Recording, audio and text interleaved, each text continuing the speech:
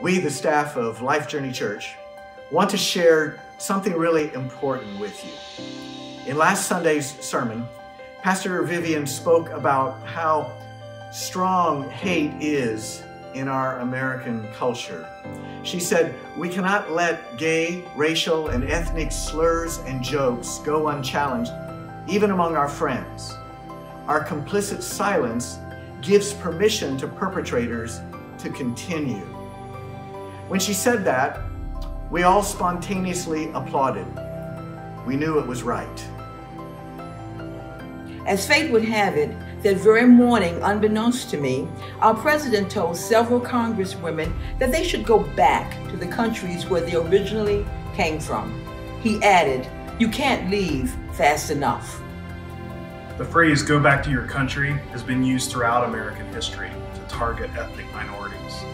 It's a way of saying we don't want your kind around here. So we must speak out. Yes. Amen. Jesus came to break down the walls of hostility that divide us. Ephesians 2. He taught us to reach across the ethnic barriers to create communities of radical love. Luke 10:25. At LifeJourney Church, we are seeking to live into those teachings, and we call our nation to do the same. It's fine to respectfully debate the substance of political issues about which we disagree, but the hate speech has to go. Thy kingdom come, thy will be done, on earth as it is in heaven. Does this message of hope and healing resonate with you? Then please do something.